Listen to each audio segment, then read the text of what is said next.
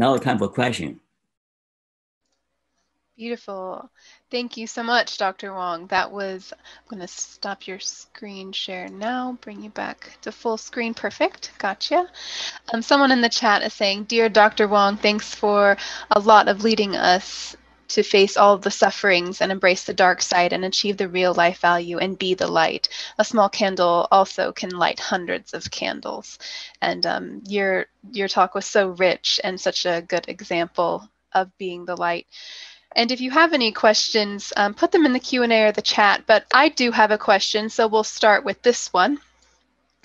How can we inoculate ourselves against those who inflict suffering on others in the name of a good cause? You mentioned that at the beginning, that people do that. How can we protect ourselves against that good cause? Okay.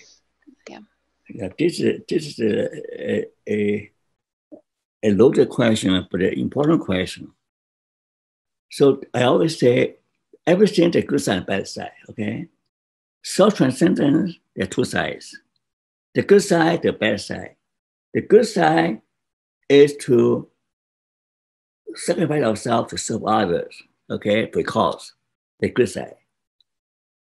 The bad side is to use this idea of sacrifice for good cause to make other people suffer.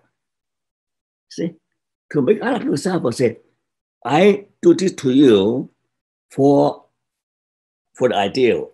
I do that to you, I make you suffer, I inflict pain on you because we are promoting a cause. So that's why under Nazi Germany, there's a book called the Ordinary People. Ordinary people can become psychopaths by following order. The obedient experiment. Ordinary people will shock other people because their experimenter told them so.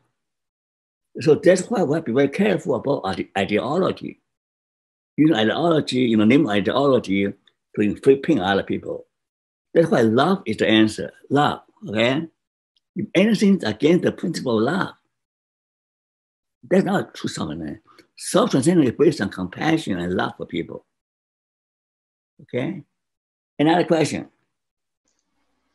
So do we protect ourselves against ideology by living that paradox? So, see, love your neighbor as yourself. That has self-compassion and self-love. The good kind of self-love means take care of your health, take care of your mind, protect your body, protect yourself against comment, against Machiavellians, against psychopaths, against narcissists, against the dark forces, right? Right. Beautiful. Thank you. We do have couple more questions here. Hi, Dr. Wong. Thanks for sharing some of your concepts with us. Just a question. How can I introduce the concept of self-transcendence to some of my atheist friends? Can I frame it as a sort of tragic heroism that allows us to become more virtuous, empathetic, and generally better people? Good. So that's a question I was asked wherever, all over the world, wherever I go, okay? That's why Frankl is very careful. He doesn't use the word God. He uses the word super meaning, okay? Or super master, okay? Oh, no. So our higher power, our God, without a capital, okay? God means highest ideal. He said, God, the highest ideal. Wherever your highest ideal, he always say, it's now, this is what I say to atheists, okay? You should act as if there's a God, as if there's a high authority to which you are accountable. So because people suffer, because they pray God. Nietzsche says that if you know God, if God is dead, that's nihilism. If God is dead, then everything is permissible, everything is possible. So Nietzsche told us the danger of saying no God. So you know God, You didn't know God, you create a God. Say, oh, don't do it, God is watching you. So there's no man around in darkness. You're tempted to do bad things. You're alcoholic. You're tempted to drink. You're a recovered alcoholic. Now you're tempted to drink again. Oh, nobody's watching. Then remember, there is God watching you. There's somebody watching you. So you act as if you're God. That will teach you the wisdom of not to listen to the voice of the devil, the voice of temptation. Okay? Also, believe in God means believe in an ideal, your highest ideal. So God can be embodiment of the classical ideals of truth, goodness, and beauty. If you devote your life to seek to use a talent to create something good, beautiful, that is helpful, create some objective value. You're able to create some objective value, then your life, people remember you as a creative and kind person. So even if you don't believe in God, you have to act as if there's a God. Act as if there is transcendental values. So you need to have some concept of a moral compass to guide you. In this world, all the con artists everywhere. My computer gets all kinds of scams, okay? That many people work at romance, they fall into the scam of this romance scam. Then people get rich, they fall scam. So there's so much need, so many needs in human being. If you don't have the wisdom of fearing God, of fearing a higher power, will be fall into trap. Because get rich quick. Oh, romance, beautiful romance. You believe in anything people lie, with all the lies.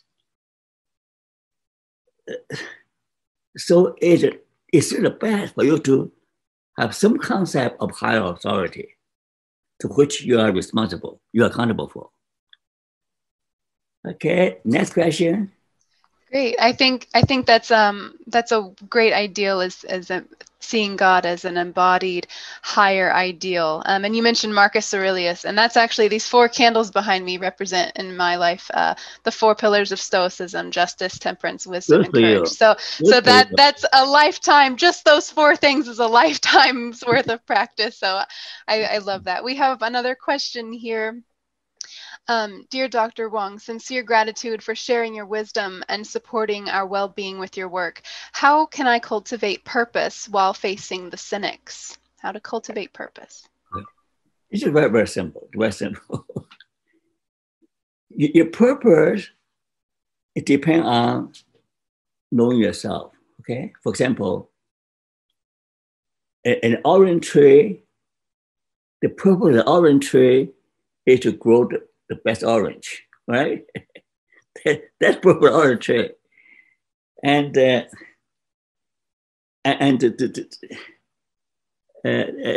fish purpose is to swim in the water, not flying. If fish can fly, the fish can't fly. Okay? So you have to understand that we are all purpose-driven animals. Even animals have certain purpose, the purpose of finding food, whatever. So, but we have a higher purpose of imagining a better future. See, imagination. See, the right brain of creativity, imagination, and faith also imagine a better future.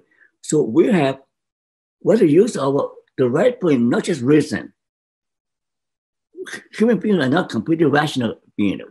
We do many things that are irrational. I can show you the scientific research. We have all kinds of biases, attribution bias, judgment bias, and reasoning, logical bias. We have all kinds of biases. So, in purpose, we need to say, well, the first thing is that believe again. Yeah. Believe, meaning, and purpose. There's a purpose and meaning in life that can be found. Now, this is a very important principle.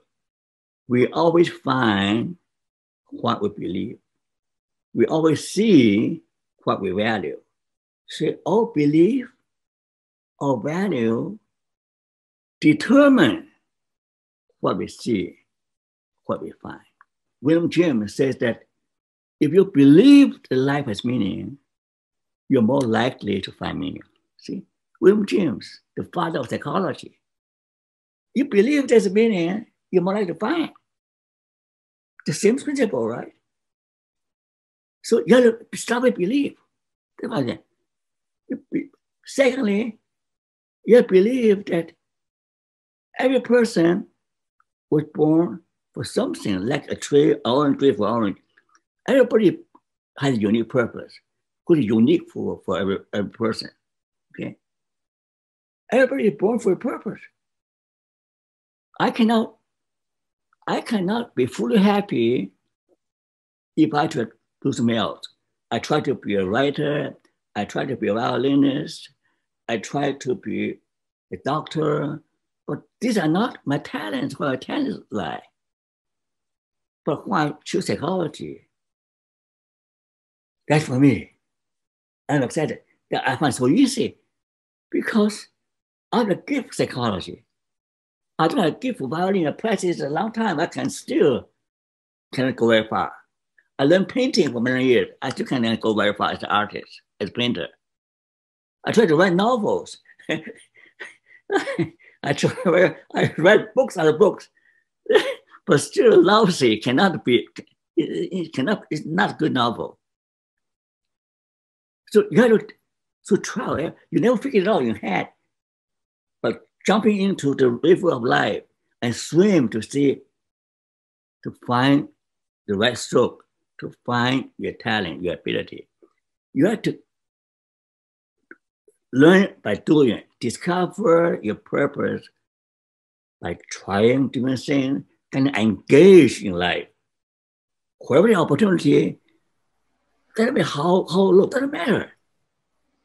Any opportunity to do something, work that creates value for other people, whether waiting on a table or doing dishes. I have worked as cleaning washrooms. I work at a goolie, carry things. Just 90 pounds. I carry 100-pound bag in my back. I try everything. I do everything. See, the value of work is not the work itself, but your attitude. You have the right attitude of doing your best to your creativity to serve other people. No job is too low. Those is below you. So by knowing your talent, your interest, your value, the second step is knowing your value. Then the balance between realism and idealism. Realism means that you have to do something to bring food to the table. Okay? You do anything to support yourself. I work for many things as a typist. I work as a typist. I do everything to feed myself. But I never give up my idea of being a professor, being a psychologist. So I didn't go to university until I was 29. I go to class with 17, 18-year-old young people. And so the second thing is that don't be afraid to try different things. And also Frankl now say, don't waste time to look at ultimate meaning forever.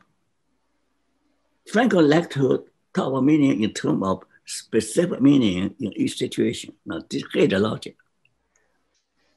In every situation, you say, well, what is the right thing for me to do? If you do the right thing in each situation, that will naturally lead to meaningful life. Because in every situation, say, what for me, with my talent, with my ability, what is the right thing for me to do in that situation? You will ask yourself this question, you not live a wasted life. Your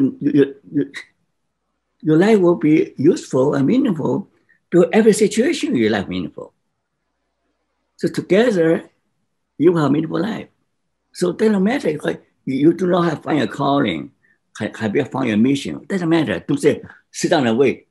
Just do whatever you can do in a position to keep yourself active and engaged in society, in life.